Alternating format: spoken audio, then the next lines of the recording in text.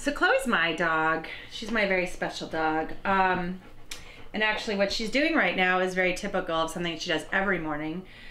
First thing when we walk in the office is it's cookie time. So it is not first thing in the morning right now. We have all had lunch. We were all outside a few minutes ago. So now she's just kind of reminding me that it's still cookie time. So it really isn't cookie time, but you know what?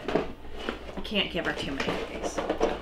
Anyway, so what can I tell you about Chloe? Chloe was born to be a guide dog for the blind. But, you know, true to Chloe's form, Chloe beats to her own drum. She does what Chloe wants to do. So I think she decided pretty early on she wanted a career change. Didn't want to be a guide dog and wanted to be a canine company dog. So Chloe comes to work here every day. I think she likes this job a lot better, to be honest with you. I mean, who wouldn't, you know? Chloe has been around for a long time. My experience with Chloe, she is so chill that she almost has no pulse. So we were doing a first aid class for our pet visitors, and we tried to use Chloe as an example of how to find a dog's pulse, and she was literally so relaxed because she was getting belly rubs. So that's how you find a dog's pulse, in the bottom, right where their back leg touches their abdomen. We were looking and looking and looking. Even her mom couldn't find her pulse. That's how chill Chloe is. So Chloe, you know, when you see her face and her eyes, it's like she's wearing like eyeliner. It reminds me of like that song, you know, Betty Davis Eyes. It's quite interesting. And you know, it's funny because she'll come over and she'll lay underneath the desk and she'll hang out there all day just with us. And then, you know, we know she's here because then we received the email from Jen and Eric saying, hey, if Chloe is there, kick her out. It's time to go home. It's quite funny. There's this weird, soft, unspoken rule, I think, between all the other dogs, that she's just the queen. She runs this place. So Chloe definitely knows the place is hers. You'll just be working, you know, sitting there at your desk, and you'll feel like a gentle nudge, a little soft, wet nose. And it'll just be Chloe right there, just looking for some pets, looking to lay under your desk.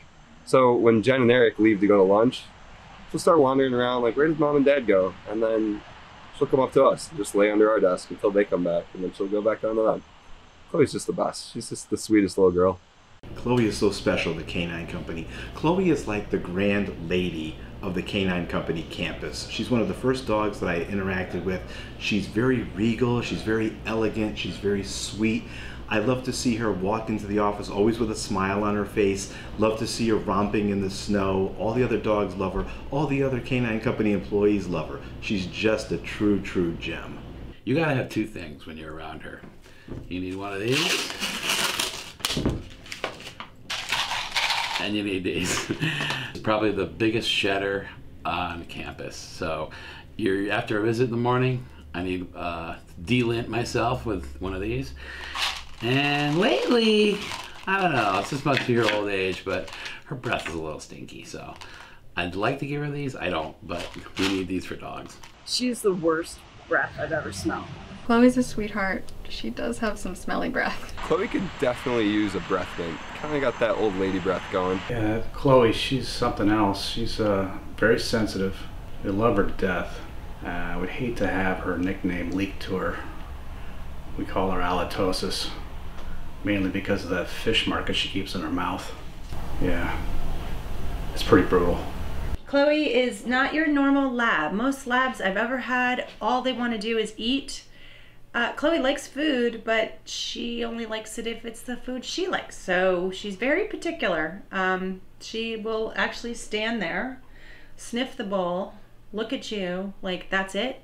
It's gotta be what she feels like eating. And God forbid you feed her the same thing, you know, over and over again, because she's just like, yeah, done with that. Chloe is just a happy dog though. She's really, you know, kind of low key, easygoing. And she loves a lot of love. You know, I think the only thing is she has some stinky breath. But you know, for 12 and a half, she looks damn good. I'd say that girl's got it.